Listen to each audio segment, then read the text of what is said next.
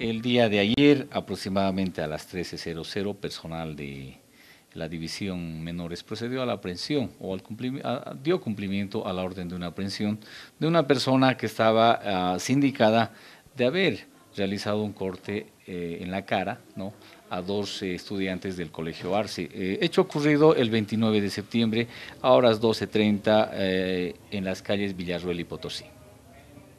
¿Se identificó esta persona? Se ha identificado a través de los testigos, ¿no?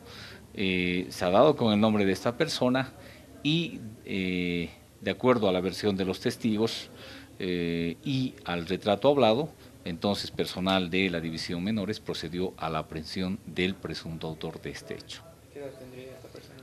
La persona tiene 18 años, es estudiante del colegio Bolívar.